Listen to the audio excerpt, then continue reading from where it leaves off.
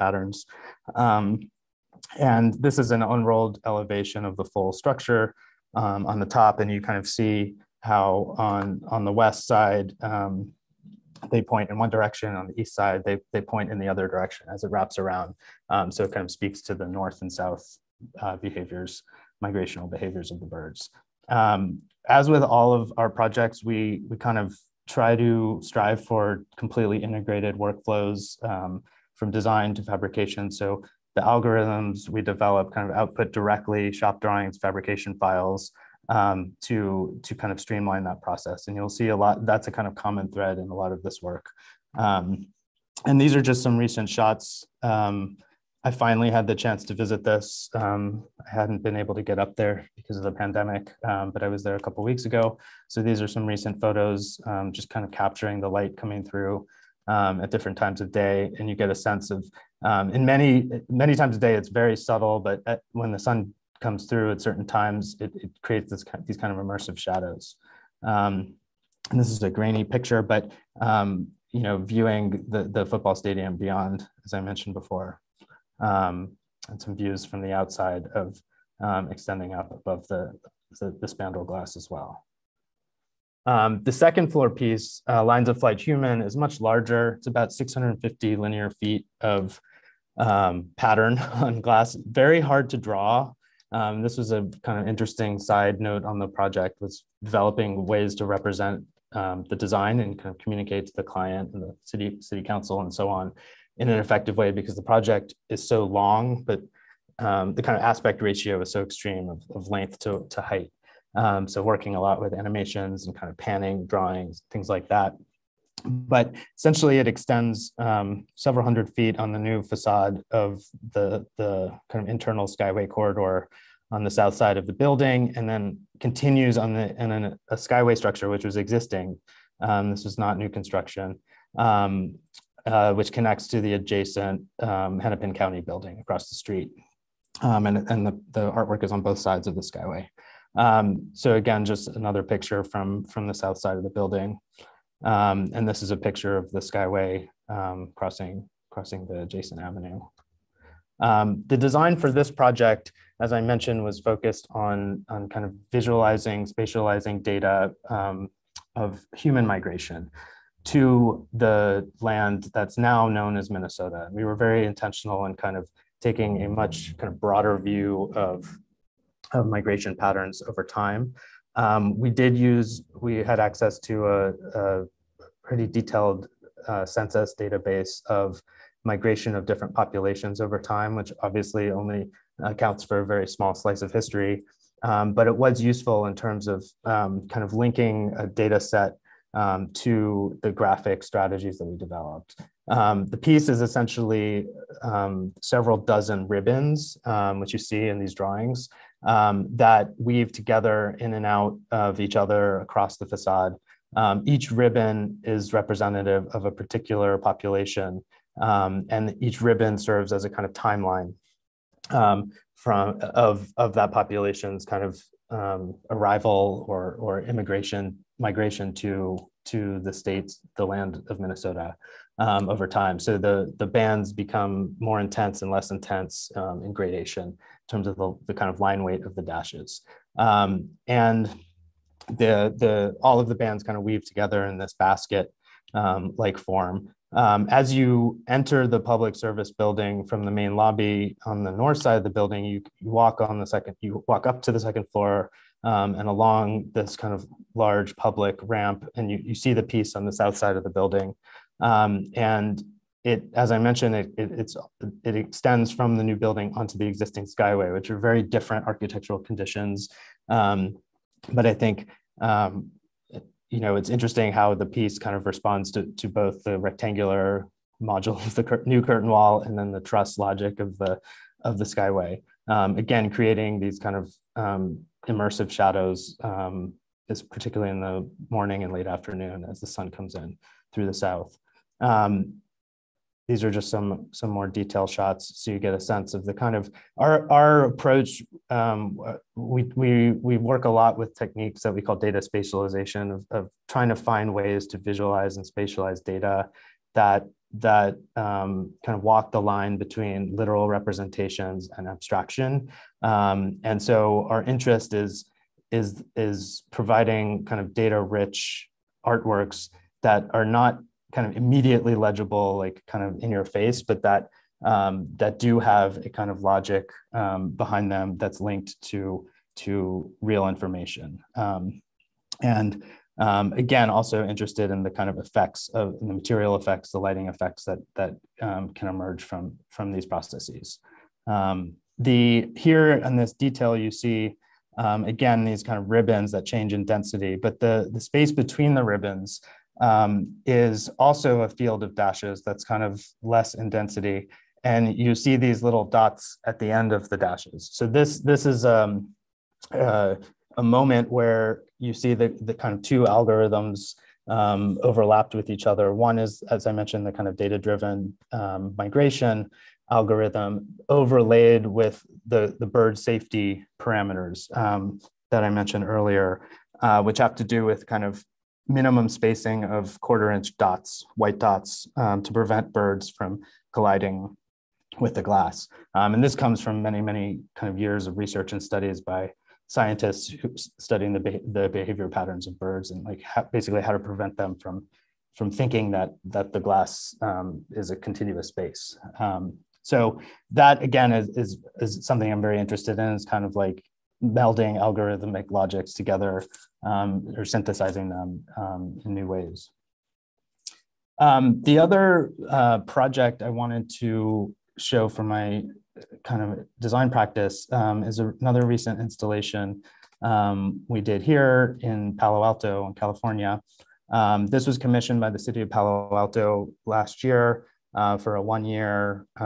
They have a great program in the city of these kind of 1 year temporary installations by artists and architects. And this was commissioned, I guess, before the pandemic and realized during the pandemic and installed during the pandemic last year. It's a sculptural installation in the plaza in front of City Hall in Palo Alto, which you probably know is a city south of San Francisco in Silicon Valley, adjacent to Stanford University.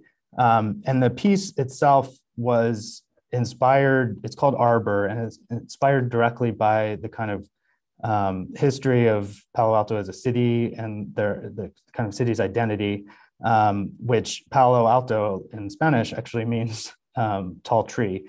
I did not know this before doing the research for this project, but it actually refers to, there actually is El Palo Alto. There is a tree called El Palo Alto in the city, not far from City Hall, which is a kind of medium tall redwood. It's certainly not the tallest redwood I've seen, but it is still there. It's very celebrated, and it kind of exists on a lot of the city's identities, graphics, and so on.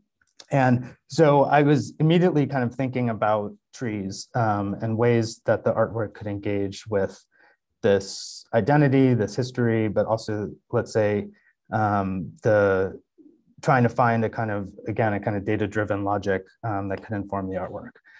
The city also was very interested. They had seen some of the earlier work and they were interested if an artist could kind of tap into their own data. They have a very kind of robust database of public data for the city of Palo Alto, and they were interested, could that become fodder for an artwork?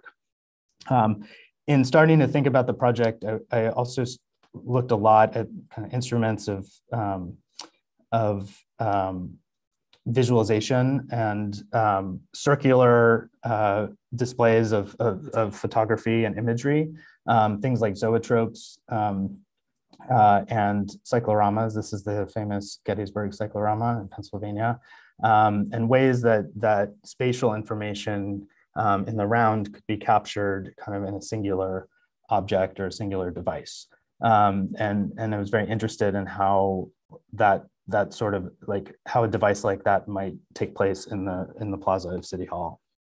So the city's open access data portal, like I mentioned, has many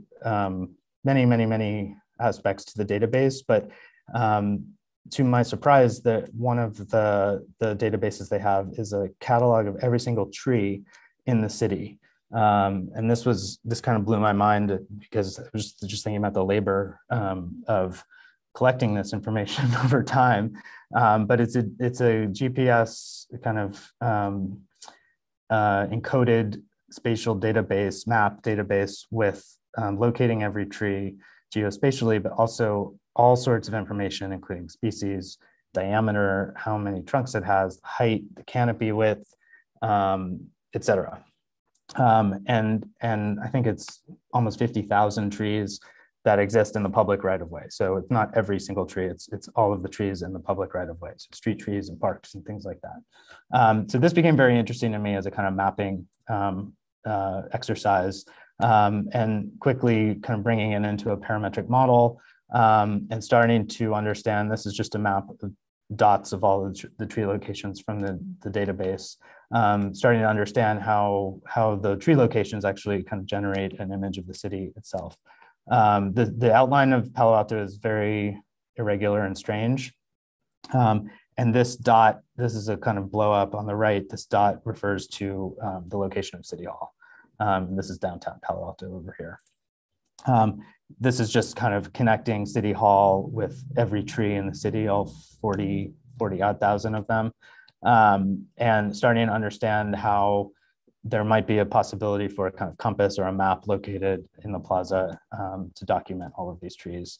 And again, looking kind of spatially, 3 dimensions of that map, with notation related to height and canopy width and trunk width and so on. So the piece itself is a 15-foot diameter circular installation made of vertical and horizontal ribs that serve as a kind of compass mapping this database. And on the left, you see the kind of diagram or didactic graphic that's located actually in the kind of middle of the installation on the site to orient visitors. And essentially how it works is that there are 120 ribs, vertical ribs in the structure, creating 120 kind of pie slices emanating from City Hall. And you see that in plan here. And each of those pie slices kind of captures the number, the quantity of trees and the type of trees within that pie slice. And that data is used to sculpt the relief patterns that are on the edge of every vertical rib. So again, it's a very kind of abstract mapping project. The color also varies based on the quantity of trees in each slice, which is highly irregular because of the shape of the city, but I found that pretty interesting. And these dots on the side also correspond to quantity of trees. So you kind of see, towards the south from City Hall, there are areas with far more trees than towards the north. On the right, you see a rendering of the project and plan. And the piece itself is fabricated of laser cut 16 gauge steel that's powder coated and bent. It has flanges along the edge and small tabs that were bent by hand to assemble. And you can see kind of how it works. It's a fairly simple structure from very, very thin material. So a lot of the prototyping that went into this was kind of trying to develop ways to build structural rigidity out of very thin and affordable steel. And these are just some images from the outside showing how the piece captures light. It has an opening so you can enter in and kind of orient yourself. And it's fun to see people kind of find where they live in the city on the map and then kind of locate the rib on the perimeter that refers to their part of the city. Again, this is just an animated snapshot of the shop drawings and the fabrication files coming out of the digital model. Each rib is unique because of the data mapping, but also they slightly change in height as it moves around the structure. And there were 1/4-inch steel base plates and a number of horizontal reinforcement ribs, 2 different sizes, different heights. And all of that was kind of factored into the parametric model as a way to link the form of the design with the corrugated edges, which again refers to number of trees for each particular rib, and the 2D fabrication files that would be necessary to laser cut these in 2D. The assembly, it's very similar to the kind of like waffle models you might make in Studio, in that the horizontals and the verticals have notches that come together, and there's a tab that bends down from the verticals with a mechanical fastener. So quite simple, but a lot of prototyping to kind of identify the right amount of tolerance and gaps and things like that to make sure it would come together. It came together in 2 days, which was much quicker than I anticipated. Here are some other shots, and you get a sense of the kind of variation of the relief bumps on the outside. So on the south side, there are more bumps than there are on the north side, and so on. Some people have said it looks like cacti or trees, or which I find funny, especially the cactus reference. This is a detail. Pickles. Pickles, there you go. Thanks, Nick. The attachment detail is super simple. It's just these hand bent tabs that give enough tolerance to the kind of slightly angled orientation of the horizontals. And again, in a lot of my work, interested in the kind of ornament and the effects of kind of computational design on material artifacts, you know, in that for example, the removal of the tab to fold up creates an aperture below it that creates kind of effects of light and shadow. So always this kind of feedback between the two. And you get a sense of the staggering of the reinforcement ribs. Again, all of this was kind of tested through prototyping and some structural analysis as well in collaboration with an engineer. So what I'd like to do now is transition to some of the more research driven work we're doing at CCA at the Architectural Ecologies Lab. And this work, I think, very much is in the same vein of the projects I showed, both of which are dealing with kind of data and relationship to environment. The Architectural Ecologies Lab was formed in 2018 after a number of years working on the Buoyant Ecologies project, which I'm going to talk about today. And I co-direct it with two of my colleagues, Margaret Ikeda and Evan Jones here at CCA. So all of the work I'm showing from here on out is fully collaborative. The lab was formed as a way to basically kind of bridge design and science in the context of our school, which is a small kind of arts and design school in San Francisco.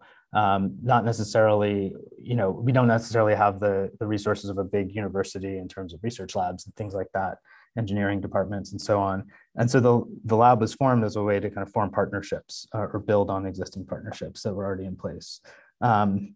So this is just a screenshot from our website. I encourage you to check out. You can see a lot of the student work up there, as well as our kind of faculty-led research projects.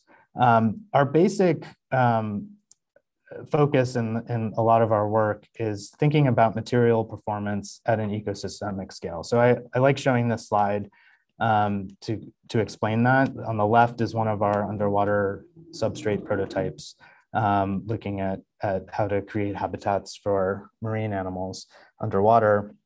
And on the right is a speculative drawing, thinking about how this might scale up to like a kind of floating archipelago of breakwater habitats that might perform at a much larger scale, both for non-human species who live in the water, but also potentially as a defensive barrier for humans that live on the shoreline. And so the work is we always try to kind of remind ourselves and push ourselves to think at these two very, very different scales at the same time, to think kind of at the scale of the unit, the material, and particularly with things that we can make and test through physical materials, but also at the scale of a much larger scale, kind of ecosystemic scale. So hopefully you'll see that in these projects. I'm going to show two of our recent research collaborations. The first one is a project called Public Sediment for Alameda Creek.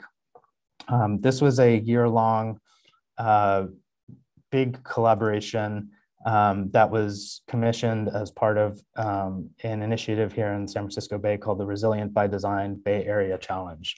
It was organized by a whole host of local nonprofits with funding from the Rockefeller Foundation. And it was a competitive, it was a competition in the sense that you had to kind of put together teams and submit to become selected for the year-long design and research process. We were part of a team led by Scape Landscape Architecture, which is a really well-known kind of thought leader in resilience and ecological design based in New York City. And they were the lead of the public sediment team.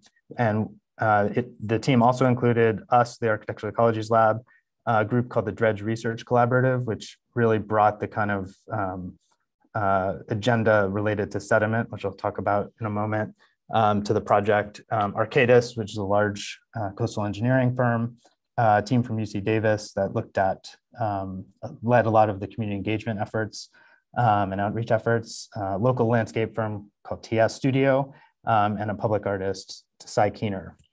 And so we worked together for a year, basically 6 months research, 6 months design, and we were one of 10 teams selected for this initiative.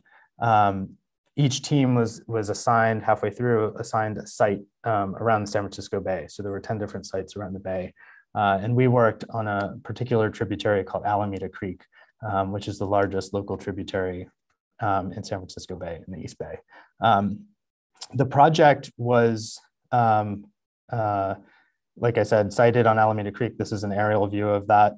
Particularly the 12-mile section of Lower Alameda Creek, which is also referred to as the Alameda Creek Flood Control Channel, which runs through a very dense, kind of super dense suburban context that looks like this before it gets to the San Francisco Bay, which through some remaining marshlands and before it kind of deposits the water into the bay. The project, we kind of frame the project around three clients: sediment, people, and fish. And I think this came kind of very early on in the process, but really helped us kind of frame the issues about resilience and sea level rise and vulnerability in very important ways, of not just focusing on one of these, but kind of always thinking about these three constituencies. And the project itself, which I'm not going to go through the whole project, it was basically a kind of large master plan of the lower Alameda Creek reach, and looked at kind of integrating. A lot of the project looked at recalibrating sediment flows through the flood control channel, recalibrating water flows, to make sure more sediment gets out to recharge the wetlands, but also looking at fish habitats and migration patterns of steelhead trout through up and down the creek. And then also looking a lot at kind of public access, public amenities, social and economic vulnerabilities in these areas. Again, this is what the place looks like. Alameda Creek is, its present form is a flood control channel that was built by the Army Corps of Engineers in the 1950s, 60s. And this is a common story across the world, across the country, of kind of channelizing natural waterways as a way to prevent annual flooding, which was very common in this area. And so there are big levees on either side of it that have been very successful in kind of allowing for these cities of Fremont and Newark and Union City to kind of boom in the last 50 years, and protecting the property values. So resisting or preventing flooding from happening in this area. The downside is that the design of the channel, while it works for flood control, it does not work for fish habitats or sediment flows, and that much of the sediment coming down from the mountains gets stuck in the channel and has to be dredged annually or every few years. and that is not making its way to the bay, which is a kind of huge, very important dimension of building up resilient shorelines in the face of rising sea levels. Really, it's the kind of the primary imperative in San Francisco Bay, as it is in many places, is protecting, rebuilding, restoring wetlands and marshes as a buffer for storm events and climate events. And in order to do that, you need a kind of healthy flow of sediment through the creek. So a lot of the project, like I mentioned, kind of focused on ways to bring sediment through this channel while also preserving its flood control capacity. Our role in the project really focused at the material scale and on rethinking the kind of edges of the levee. And so we developed this concept, which we call the living levee, as a replacement or a substitute for the typical material condition on these levees, which is just kind of giant boulders and riprap. Still kind of recognizing the need for some sort of armoring and working with the flood control district, which has jurisdiction over this waterway and has responsibility for preventing floods, to develop let's say, a more intelligent version of riprap that might accommodate more ecological diversity than the kind of barren zone of the existing riprap. So we developed these modular designs for these concrete, these large concrete tiling systems that again are still kind of an armored and solid material, but could have perforations or apertures in them to allow for certain species at different scales to grow in a controlled way. This was something that was really important to the flood control district to have kind of control over which vegetation could grow. And then might allow for, as it gets down to the creek edge, like creating cover or little nooks that would protect migrating fish as they're moving up and down the creek from the predator, the birds above. And so we worked, these are just some small prototypes, but we worked with thinking a little bit about simulation in the water and also how the modules could change in terms of the aperture and geometry to allow for different types of habitation, including people, which right now the flood control channel, it's illegal for people to enter it. And so this was a really big, important part of the project, is like, how could we maximize public access in a safe way into the channel itself, which even though it's somewhat barren right now ecologically, it's actually quite an amazing site because it's almost hidden. You know, a lot of people in the neighborhoods don't even realize that they live right up against a creek because the levee's there. So the Dredge Research Collaborative did a bunch of work with water table simulations and kind of thinking about how these new structures might impact sediment flows at a much larger scale.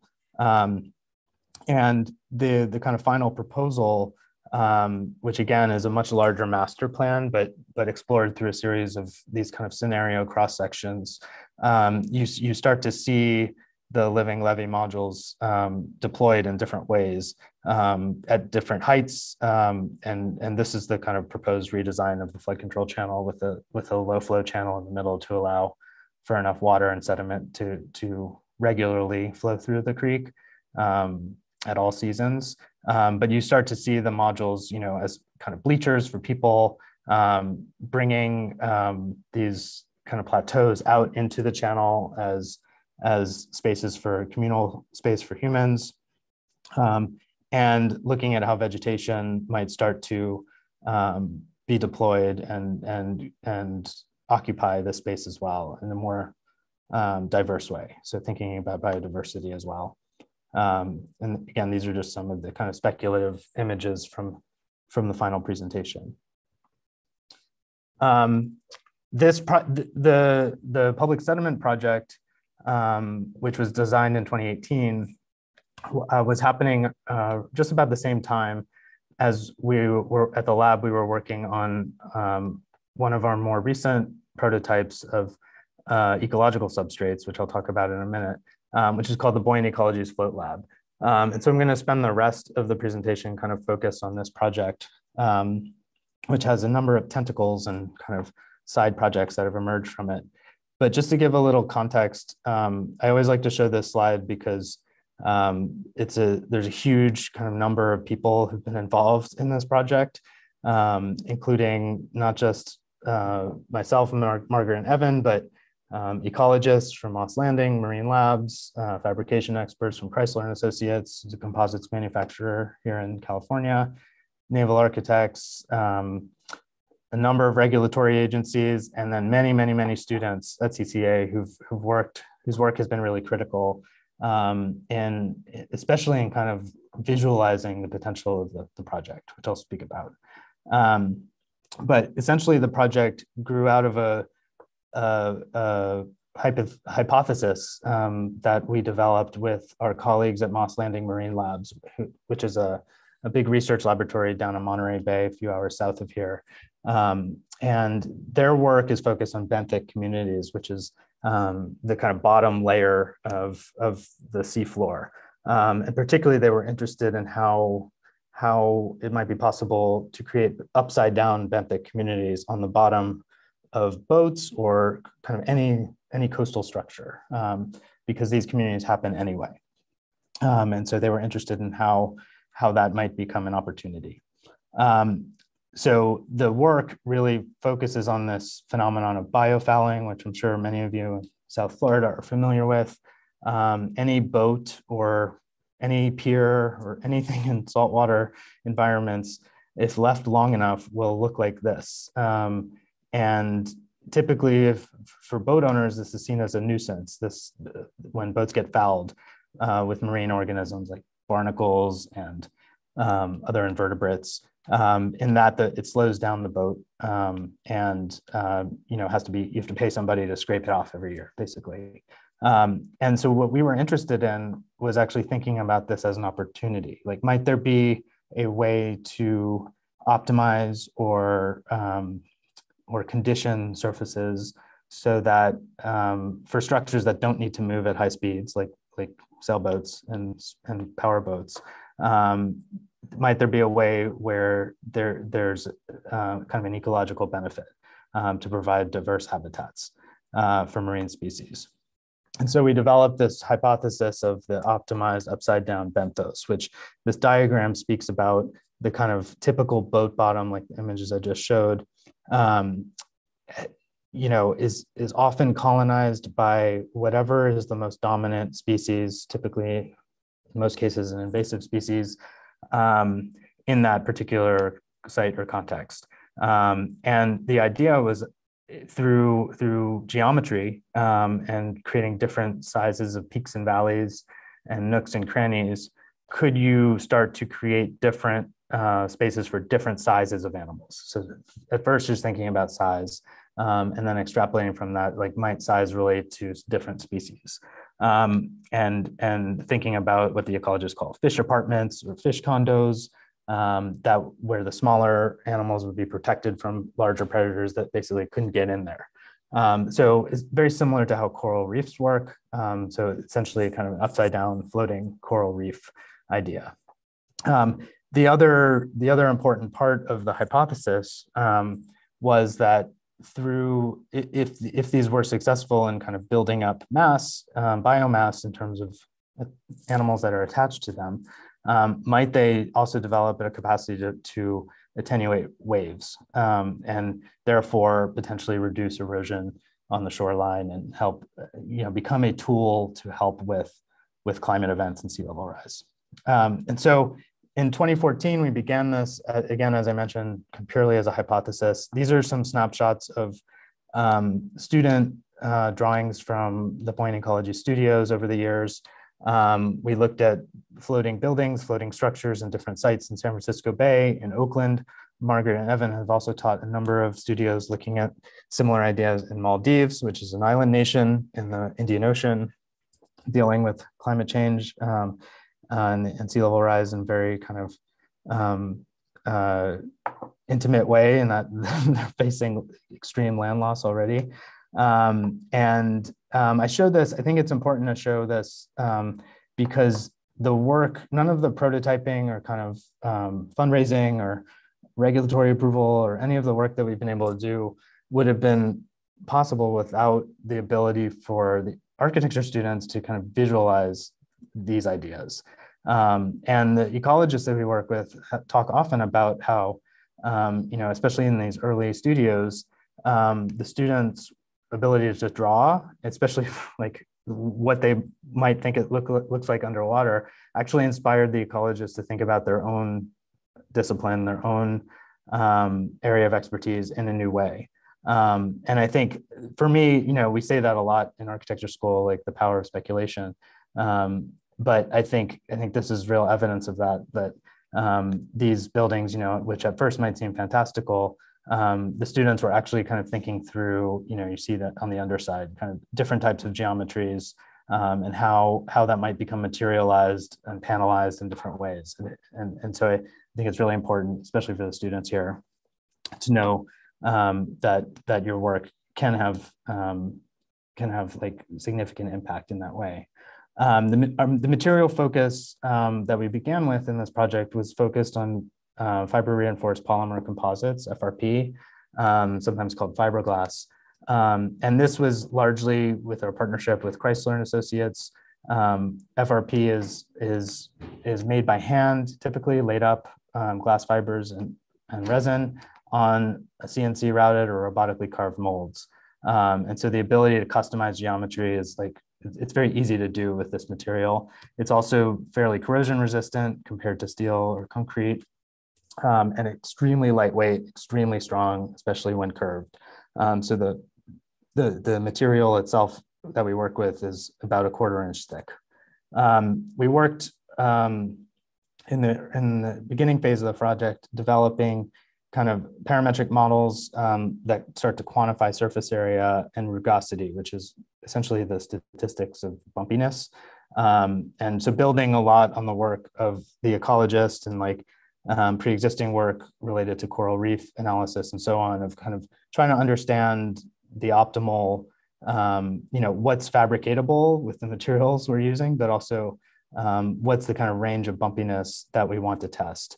And again, we were able to make these kind of early prototypes. These are about 24 inch by 24 inch square. And the shapes look very silly and kind of cartoon-like, but these came directly from these, kind of workflow we developed with the ecologists of like, pyramids spaced 10 inches apart with, 3 different heights and so on. And so developing kind of different typologies that then were installed underwater and monitored and photographed over time to kind of understand how different animals might attach. These are some more views of that over time. And the work got to a point where the ecologists, are fairly pleased with the ability for surfaces to generate difference in terms of settlement of animals on the surface. So this is a kind of early proof of concept comparison of a before and after of the same plate that was installed, I think, for maybe 12 weeks or so underwater in Monterey Bay. And on the right, you see this was installed upside down. So these are all animals because plants cannot grow upside down without light. And even without knowing, which species they are, one can already see the gradation just through color of, smaller animals on the peaks and these larger tunicates kind of nestled in the valleys. So that was really exciting for the scientists to kind of understand that there could be a relationship between geometry and slope and what sorts of animals like to congregate on different parts of the surface. We also did a number of tests of kind of more simple materials of these tubes to test deeper structures. They're very interested in this ability that I mentioned before of the kind of wave attenuation capacity. And so this is a before and after of this big rack of tubes that was flipped upside down and then put underwater just after a few weeks in the Oakland estuary. This is a shot of like in between a couple of the tubes, and you see the kind of massive growth. Again, these are all animals attached to the surface. And so this became very exciting to think about the possibility of what we call a wave attenuating sponge that might be able to absorb energy, wave energy, which, as you all know, in South Florida is a kind of critical dimension of building resilient shorelines. So we are also, throughout this process, of course, looking at other examples, other precedents. The work of Scape, who is our collaborator on the other project, has been a huge influence here. Their project in Staten Island, which is now under construction, Living Breakwaters, is quite similar in thinking about multi-species habitats, building up a kind of reef structure that can attenuate wave action. Our work is, if you think about theirs as a kind of reef on the ground, ours is a kind of floating, much smaller floating version of that. But also, we learned early on that Buckminster Fuller had actually patented 2 designs for floating breakwaters in the 70s. These were never prototyped, to my knowledge. But our ecologists actually speculate they wouldn't have worked because he didn't seem to have taken into account that they would become fouled. And so these were some sort of fabric structures that may become compromised through the fouling. And so I thought that was interesting, kind of that in our project, the fouling becomes the kind of premise or the vehicle for the wave attenuation itself. So we began to conceptualize a kind of larger prototype. This was a very early sketch as we started to think about, how could this scale up to test the substrates at a larger scale, but also to start to speak to kind of human and habitation in some way that the small plates could not. And this was done while the students were thinking about larger buildings. And this became the premise for the Float Lab prototype, which is now floating in the bay. And the design process, again, was kind of conducted entirely parametrically, testing a design space of that incorporated like fabrication constraints, size constraints based on transportation, material properties of like how curvy we could get with the molds that we were fabricating, and then the ecological ideas about testing gradients and different depths of surface bumps and so on over a larger extent. So the final prototype is this kind of bean-shaped or heart-shaped in plan. And the algorithms we developed basically kind of look at surface area and bumpiness at different scales. So the project has these kind of 2 large bumps, one smaller than the other, and then mapped onto that is a much finer grain rugosity that then is gradated from one side to the other across the prototype. And so the scientists were interested in testing gradients at different scales. Then, which I'll show in a moment, we also had to incorporate kind of all the logistical things of how you actually make something that can float in salt water. And the project was built in 2017, 2018. It was exhibited at CCA for in our outdoor exhibition area as part of a big show there. And it's funny to look at these because it was still so clean and white. It's about the size of a car, so it's 14 feet by 9 feet. And the design of it has a top and a bottom that are identical. So it's like a clamshell, 2 parts that are fabricated out of fiberglass that are here together. And so the geometry is the same on the top and bottom, but we were thinking about, how the bottom side could react to flows underwater, but also how the top side, which is something we had not tested, might also become a kind of floating, intertidal habitat of sorts.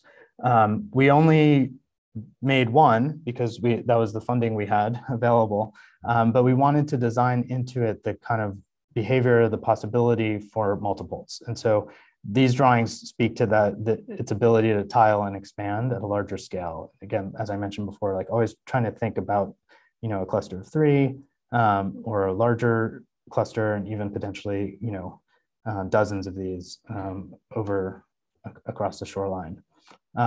We did work on some very simple simulations of looking at water flow and how the water might flow across the surface on the underside based on the current, but also how water might flow down on the top and how these things might start to pool up and create these kind of intertidal pools.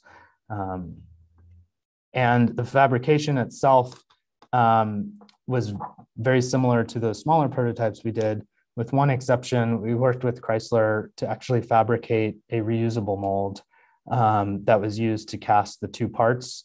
And this was done, again, related to this idea of producing multiples, of kind of building into the prototype a capacity for expansion and mass production in a way. Also as a little bit of a kind of reflection on FRP fabrication, which can sometimes be very waste intensive in creating these kind of EPS foam molds that get disposed of afterwards. And so we wanted to create a reusable mold, which we actually still have. So the thinking was like, maybe we could make more of these in the future.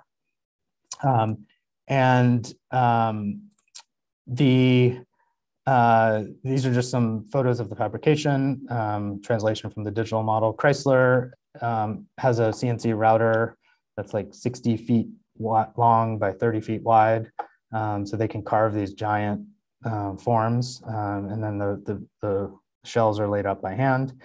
The cross section through the float lab, it shows kind of what's happening inside.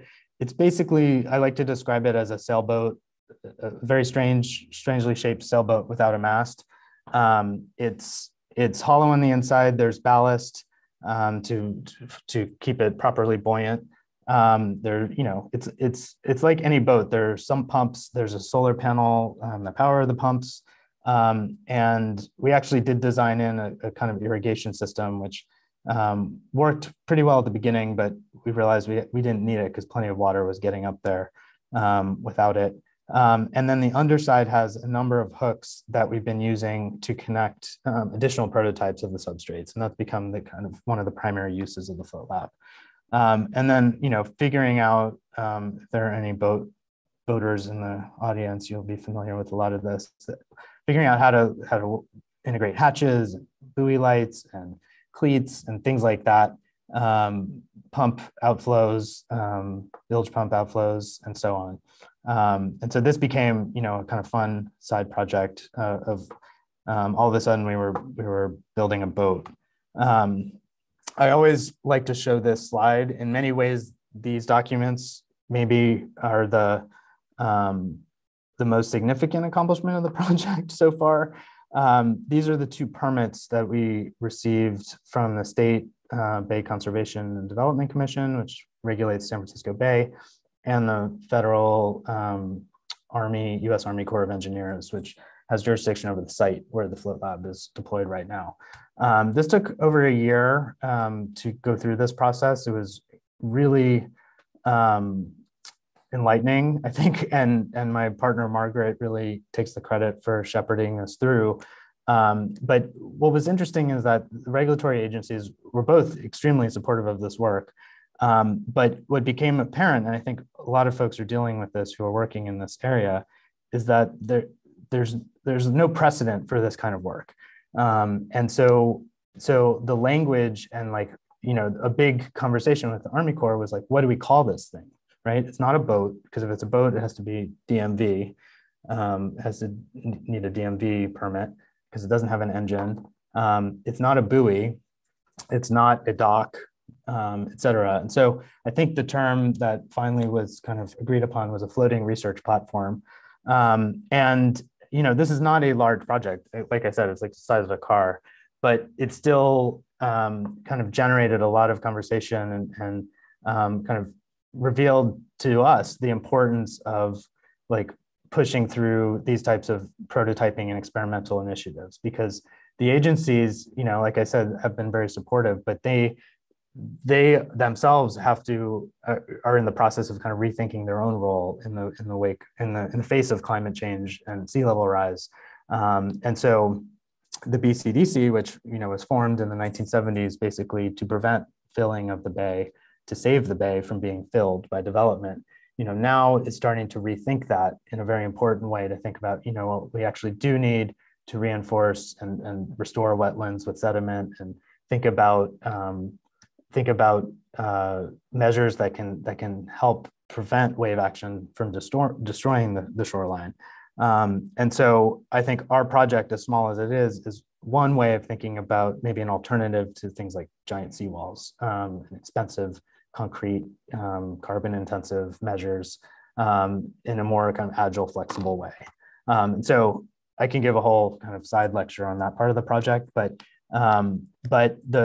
we did get the permits, and we've worked very closely with the Port of Oakland, who's been a really important sponsor of this project, in that they've given us the site to deploy it. This is the Bay Bridge connecting Oakland and San Francisco. The Port of Oakland is a huge kind of maritime agency that controls all of the shipping cranes and ports along the Oakland shoreline. And there's this amazing kind of area of the port called Middle Harbor, which itself is a kind of prototype for wetland restoration that's led by the port. And it became a really great alignment in their efforts to build a park here. It's called Middle Harbor Shoreline Park, restore these wetlands, and to think about the Float Lab as a kind of demonstration project that could align with their initiatives there. So the site is at the edge of Middle Harbor, right adjacent to the estuary. The Float Lab was launched in fall 2019 by the port, because they have the capabilities to do cranes and things like that. This was very easy for them to do, I think, relative to what they usually work with. And it was launched, towed into place, where it remains today, with a great view of San Francisco and the Bay Bridge. And as this kind of floating island, it's moored at 4 points. And here's just some video clips to get a sense of the scale and kind of context. This was actually right after we installed it in 2019, and a big wake came in from a ferry that came by. So we were nervous, but happy to see that it took the wake very well. Over time, it's developed. This is a more recent video. It's developed a kind of patina of algae and bird waste and all sorts of animal carcasses from the birds hunting on it. And you can see that here. This is kind of above and below. And we've been documenting with photography. It's hard to photograph because the water's not always so clear in the bay, because it's very high current in this site. But starting to see, that the bottom very soon became totally covered with animals, which is great. And here's a video of an underwater capture, just to get a sense.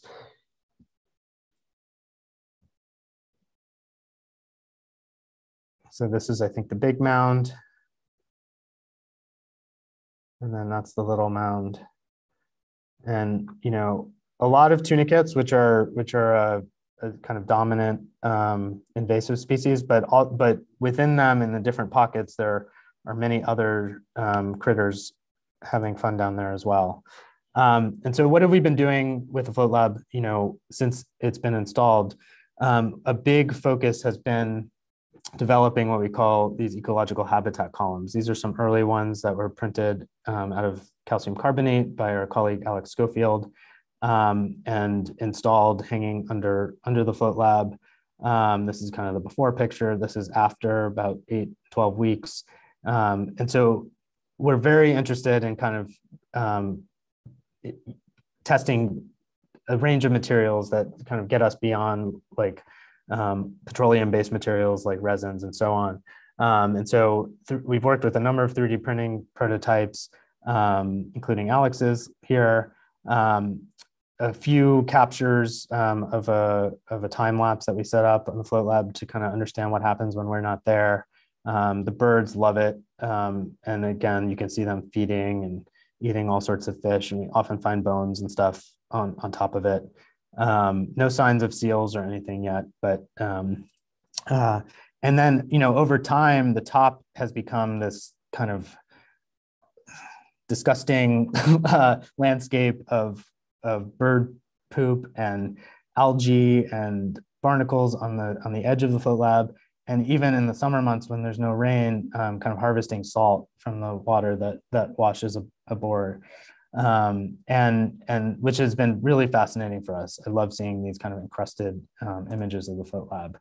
And just to kind of end, to talk a little bit about some of the projects that have come out of this research. We're also working with the Presidio of San Francisco, which is a big national park in the city, right near the Golden Gate Bridge. And they've been working on a lot of marsh restoration projects. They invited us in to kind of test some of these materials, not in a floating context, but as a kind of liner for a culvert that was recently constructed at Crissy Marsh. So these are some construction pictures of the kind of concrete wall. It was designed with these rails for these FRP composite panels to be attached to. This is what it looks like now. Of course, the rendering, is this like beautiful, as if you could see it when the water's low. The reality is the water is this high, it's like up to here. So you can't actually see them unless you dive like our colleague John is doing here. These are focused specifically on oyster cultivation, which is, this marsh is great for that because it's more brackish and there are fewer other invertebrates that can live in the freshwater mix. And so these are all oysters that have been kind of attracted to these panels. And so this project was installed last year and it's been switched out a few times, and working with scientists at the Presidio to focus on Olympia oysters, which with great success. My colleague Margaret's also been leading a few courses looking at biodegradable prototypes and testing a few of these on the Float Lab. So these are looking at kind of weaving practices of willow trees, dogwood branches, and so on. And then I'm leading a class this semester with my colleague Alex Schofield looking at 3D printed ceramics, which I think I'm really excited about this as a substrate material as well. Ceramics made of mud, clay, which is totally natural and renewable, very resilient when fired. And so we've been working with students to create these kind of modules that we hope to deploy later this spring underneath the Float Lab. And then lastly, always again, thinking about the larger scale implications of the work and how it might scale up. This is literally just kind of scaling the Float Lab section up to a building scale, thinking about self-sufficiency in terms of building systems, water collection, water reuse, aquaculture, so on. A lot of the ideas explored with the students in the studios. And coming back to the idea of kind of thinking across scales from the unit, the module to the network of floating breakwaters. That again, could be one more tool in the tool set to think about how we might adapt and react and respond to climate change and climate events. So I think I'll stop there. Thank you all. I look forward to any questions you have, and you can follow us at all these channels, websites, if you like. That was great, Adam. So much, Adam. This was wonderful to see the theory, practice, and politics of thinking about future of resilient cities. And not only, in a sense, we have to rethink some of the existing typologies, but look for new prototypologies. So that document and kind of this rethinking what we even call our new typologies and scales is really fascinating. So I'm gonna pass the platform to our students that have a few questions lined up, and then we'll continue with questions in chat and rest of the audience. Thank you. Thank you so much, Mr. Marcus, for such an insightful presentation. Now my peers and I will start the discussion, and then we'll open up to the public. I personally celebrate the focus on producing work that's filled with purpose, logic, and arguments, which serve as the conducting thread that weaves each stage of the design process. And we can actually see that throughout your presentation, which is something that as architecture students, we strive for. So in that sense, my question would be, if when presented to these challenges, you have already established a modus operandi on how to approach the research stage of the project? Do you start with gathering data, or the approach leans more on first researching the historical and cultural background, or maybe you approach each challenge differently because they are so wide in their variety that you have shown not only in your presentation, but also in your website. I guess my question is, how do you get to that aha moment, that first seed that allows for the development of everything else? That's a great question. Do you guys want me to stop sharing? Is that better for the group? As you wish. Yeah, I'll stop. So we don't have to look. Yeah, I mean, so it's a great question. With the Buoyant Ecologies project, I feel like the process maybe is reverse of what one might pursue through like a conventional research project, in that we did not start with data. We started with a speculation, like a hypothesis, which I guess is fairly common as well. But specifically, we started with design studios in which students were really like speculating about what these floating structures might look like. And again, with very few precedents in this kind of work, we like to talk about the approach we take with these studios is what I often call informed speculation, which is a fancy way of saying kind of educated guessing. And I think architects and architecture students have unique capacities for thinking that way, and that we can put forward a kind of what if statement or a hypothesis, but we can also draw it and visualize it. And I think that can be a really useful vehicle for catalyzing a research agenda. And a lot of times we think about the kind of drawings and documentation comes at the end, which certainly does. But in this project, one of the big things I learned was that like you can actually start a research agenda in that mode. I mentioned that during the talk. I think with some of the other projects, I often like in the practice work, we do often kind of like scour for data sets as a way to start thinking about information that's available or collectible in some way, and what you can tangibly do with that. So I don't think there's necessarily kind of one prescribed route, but I think in both cases, whether you start with the data set or start with a kind of speculative idea, I think the question of representation and how to visualize things, how to communicate things is key. Thank you.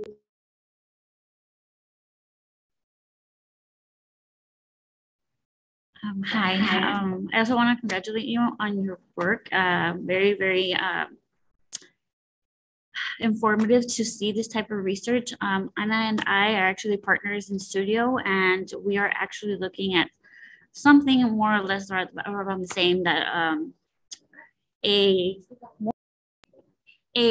tile that will not be more permanent to the site, and therefore grow when the sea level rise happens to cover the site, and create this new life. But I wanted to ask you, do you think that if you would have used a different materiality, or even it being less stationary, would that have an effect on the life that was grown, I guess, in the structure of your project? That's a good question. So the material, that question comes up a lot, just about like, are there alternatives to FRP? Which the answer is definitely yes. I mean, in our case, really our options at the time were FRP or I suppose concrete. And, there are lots of examples of like floating concrete barges and so on. We were working with, a partner who has been like extremely supportive and generous with their material donations and time. So that kind of made a lot of decisions for us, but also, like I mentioned, the kind of lightness of FRP was really important. And Chrysler would make the argument that even though it's petroleum-based material, the kind of lightness and strength of it perhaps is less carbon intensive than the kind of massive quantities of concrete that would be needed. I don't know. I don't know, where to fall on that spectrum, but I think in terms of the ecological performance as it relates to material, because I think that's what you were asking about, we're still very much testing different materials and composites through these smaller columns. The ecologists are a little bit kind of agnostic about like materiality. The folks that we're working with are much more focused on geometry and the kind of spatial dimensionality, which is not to say that certain materials perform better or worse, because I think there's been a lot of research by others into that. But I think for them, for the folks that we work with, the FRP, it could be FRP, it could be concrete, it could be steel. For them, it's less about the actual material composite, and it's more about the kind of shape and the geometry. So I personally, what I'm very interested in is the like biomaterial possibilities here, or ceramics and so on, something that's less carbon intensive and potentially degradable. Like I'm very interested in the kind of rethinking the kind of permanent assumptions of things like seawalls and things like that. Like could these structures start to change over time? So that's the second part of your question, was about the stationary aspect. And the float lab, it has been stationary. I mean, it hasn't moved in a couple of years now. But the idea behind it is that, if floating breakwaters were to be a kind of viable tool for thinking about protecting shorelines, that their movability and portability would be a huge advantage, because if you compare it to like a seawall or a jetty, right, which can't be moved. And so I think that there's a great amount of potential there. And it's cool that you guys seem to be thinking about it. Thank you. Hey, Adam. Hey, this is Nick.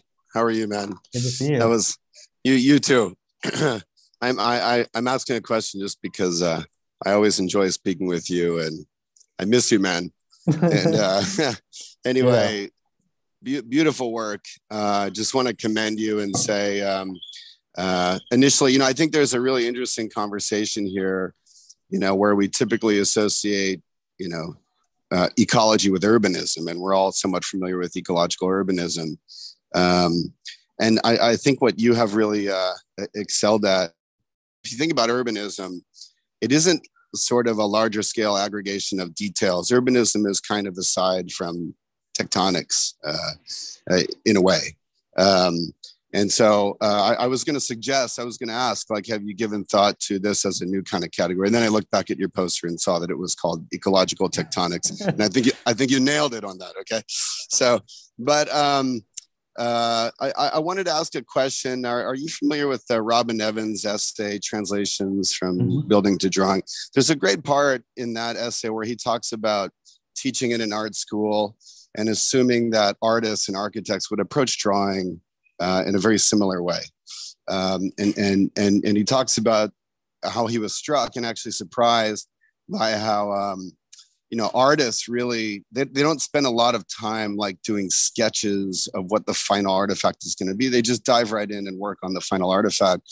Whereas architects invest a lot of time, really all of their time, in the representation of the thing and not the thing itself. And I was thinking in terms of your work and in terms of data visualization, it's interesting that in a way, I'm curious about drawing here, like, and I think you have just beautiful graphics. I think we have colleagues interested in ecology who have interesting graphic styles, to say the least. But I love your graphics. I want to commend them. And I'm thinking about it and curious what you think. It's almost as if the prototype that you end up with in a way is a kind of representation of the drawings, or if we can call data drawings, kind of third category of that relationship. And it was just something that I thought about while you were speaking, and, you know, curious if you have any thoughts about that.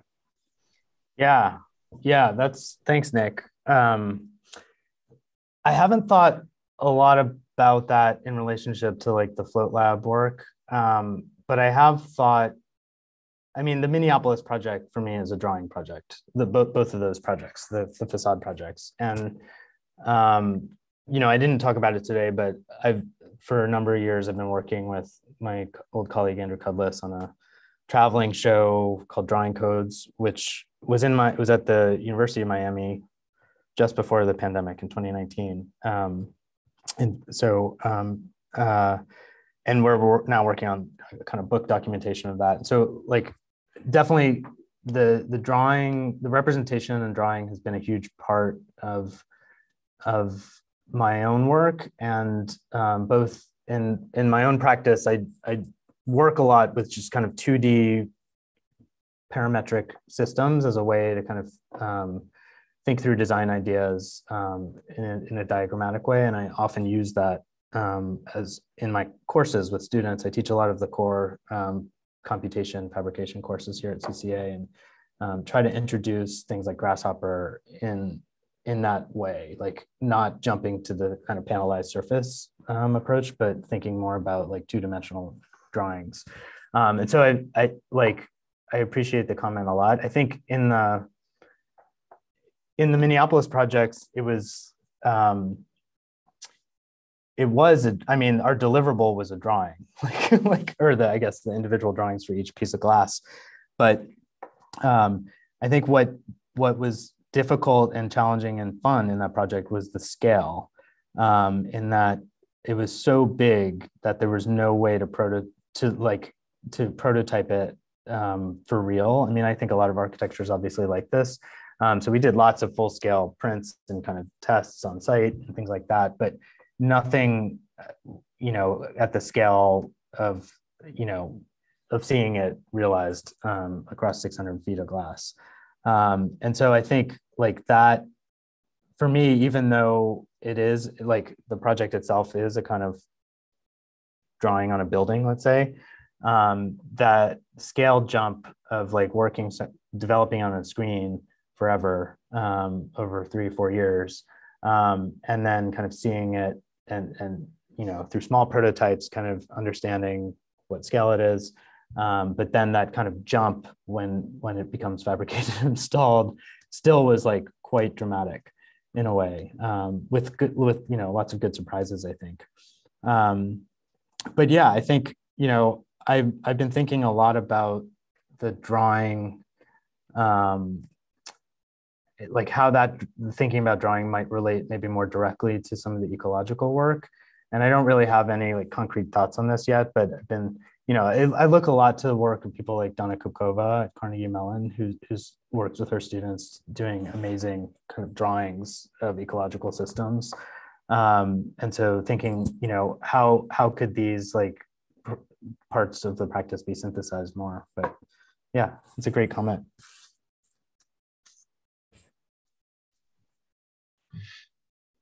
Hi, Adam.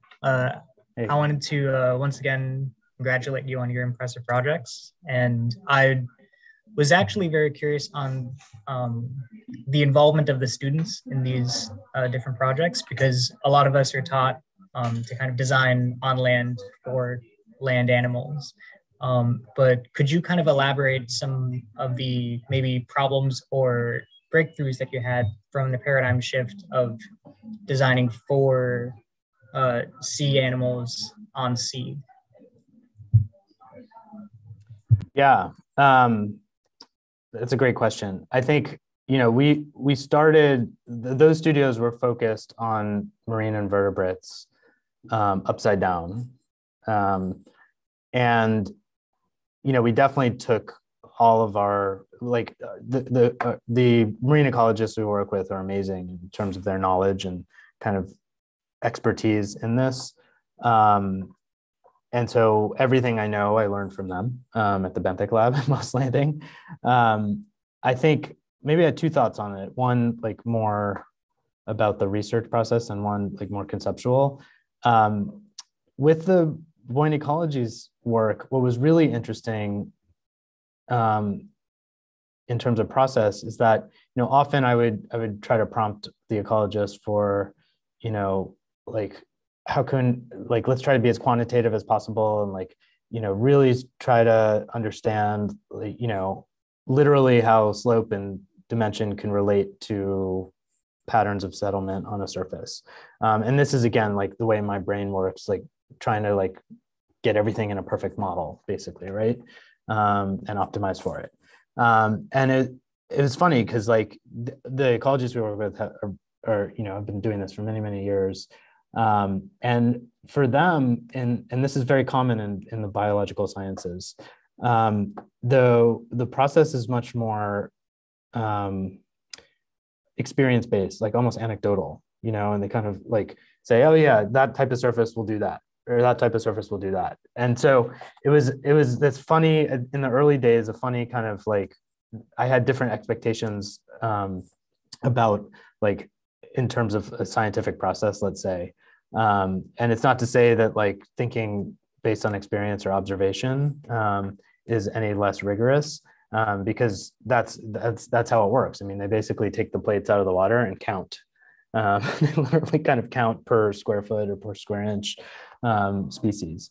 And it's just a kind of reflection on the process, I guess, of like two different disciplines coming together, and how different disciplines have totally different ways of thinking about data and observation and data collection.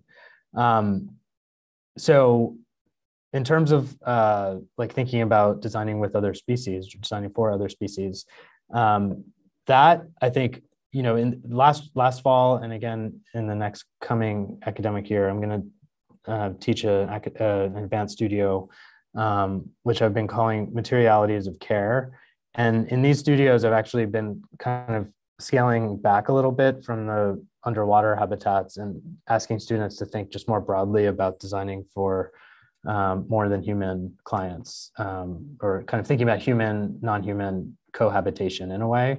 And, it's tricky, like, because it can easily get like super silly and weird. But I think it's been really interesting to kind of tease out a little bit more of the conceptual and kind of political and theoretical dimensions of challenging hierarchies of like human-based design, basically. And I think I found that the students that we're working with are like really interested in this. And so a lot of this is coming from them. And maybe I think maybe that's a good sign kind of generationally, to kind of, as one way. I think it's not the only way, but I think one way of thinking about ecology is to kind of challenge, the focus on designing just for humans. I would say the key is that, like, we are not scientists or ecologists or biologists. And so the key is like how to find the right way to incorporate, scientific research, especially in a studio, which is like finite time period. And so, it's always a kind of, there are a lot of ways to do it, but that can become, that's often like the biggest challenge. But I think it's, I'm going to do the studio again in the fall, so we'll see how it goes. It went really well last fall.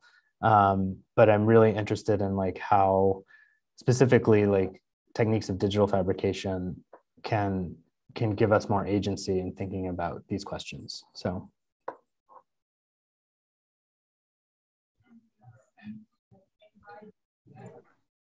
Thank you so much. Any other questions from the audience? If there isn't, I have one last question, if I may. So you mentioned that one way that as architects or as architecture students, we can contribute to interdisciplinary research is in providing representation and kind of future reality representations. Can you elaborate on perhaps the role of interdisciplinary research in future of architecture? And I think this is quite becoming more and more common in different schools and disciplines, especially in CCA, or even here we're in a lab that's very much funded by grants that are kind of acquired outside of architecture. So if you can kind of project forward and for our students to start to think about what are different types of maybe professions and disciplines that they can engage with. Thank you. Yeah, no, thanks, Biana. That's a great question. I think, I mean, obviously it comes as no surprise, like I'm a strong believer in like expanded disciplinary thinking. I think architects are like particularly well positioned because even if you're an architect who kind of, is focused, let's say in a more kind of traditional disciplinary focus, you're still always thinking about multiple clients, multiple materials, multiple scales, right? So I think we are uniquely, we have unique expertise in being able to kind of like synthesize different types of information. So, I think from my own experience, again, like not being at a large research university, I think has made, in a way, like our lab, the work I do with Margaret and Evan, has forced us to be like extremely entrepreneurial and always looking out out of the college.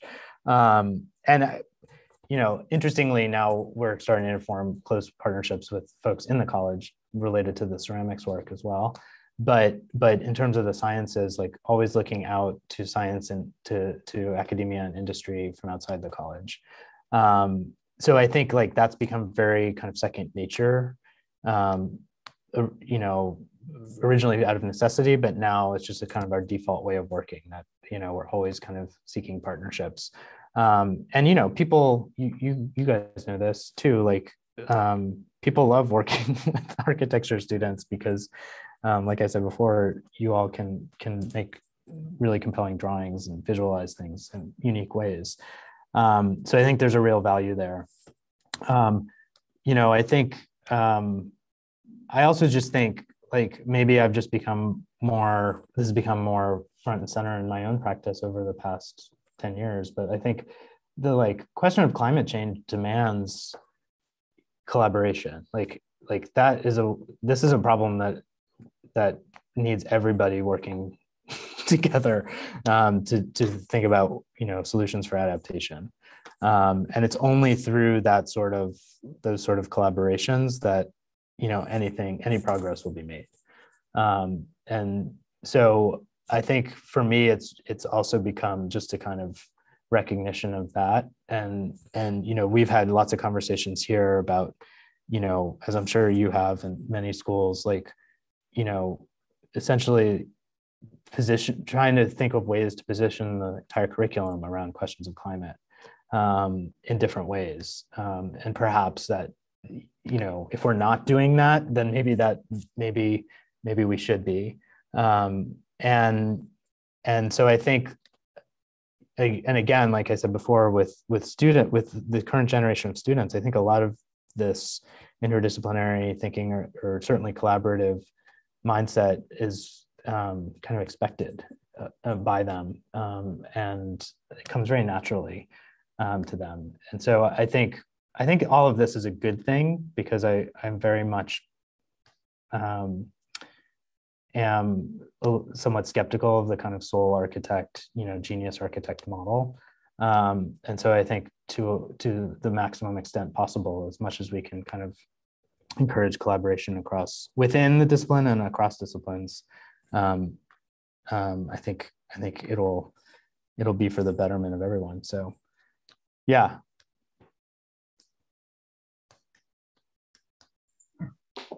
Fantastic. Thank you so much again for your time and sharing your wonderful, wonderful projects.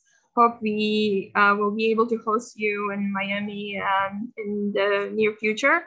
and perhaps find ways to collaborate as working in coastal city, but also future of resilient cities are requiring a lot of also knowledge sharing between institutions.